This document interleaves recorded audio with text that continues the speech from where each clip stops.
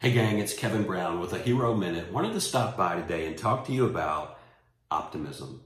You know, if you've heard me speak, if you've read the book, you know that one of the core principles of the hero effect is optimism. Heroes see life through the lens of optimism. They use optimism as a superpower. It gives them supernatural vision. It allows them to see things that other people can't see. It allows them to be larger than life. You've heard it said that heroes are larger than life, and in my interpretation of that is that heroes are bigger than life's challenges. They're larger than life's troubles.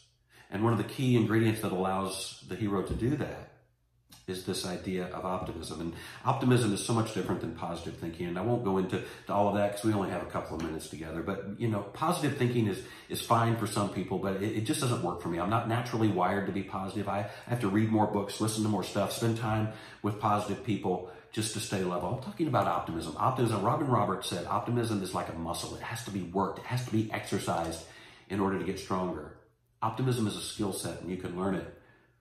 You know, when Josh Brown, our son, when he was a little guy, we went to Walt Disney World, and one of the things we did while we were there is we went to see a movie called A Bug's Life. And it was fantastic. It was a 3D movie. We had such a wonderful time. But when we got there, there was this other couple that was there, mom and dad, 3 kids, and they were getting settled in. And I noticed that there was an argument going on between mom and dad. And we couldn't hear what they were saying, so we moved closer. And as we overheard this conversation, it was really interesting because dad was saying, look, I'm not putting on the glasses. I don't care about seeing this movie. I'm not putting on the glasses. They're going to make me look like a dork. And mom was saying, no, listen, we're here for the kids. You're going to enjoy this. You're going to get into this. You're going to put the glasses on. And he said, I'm not wearing them. Those glasses are going to make me look stupid.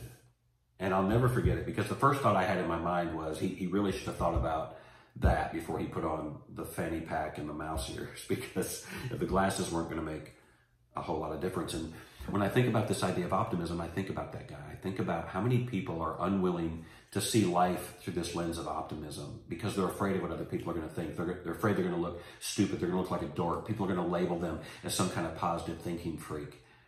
Who cares? You know, my dad used to say, it doesn't matter what anyone else thinks. All that matters is what you believe. You see, and here's what I know.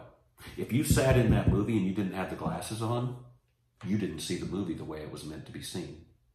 You didn't see the movie the way that the creators had designed it. You didn't see the richness, the texture, the color of that movie.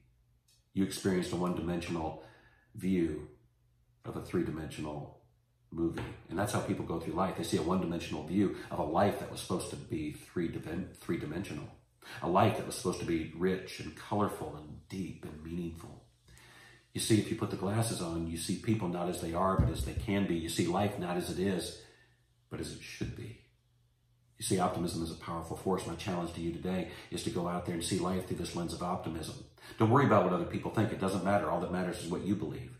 Put the glasses on. See people not for who they are today, but see them as they can be. See, if you don't have the glasses on, you see life tragically as it is.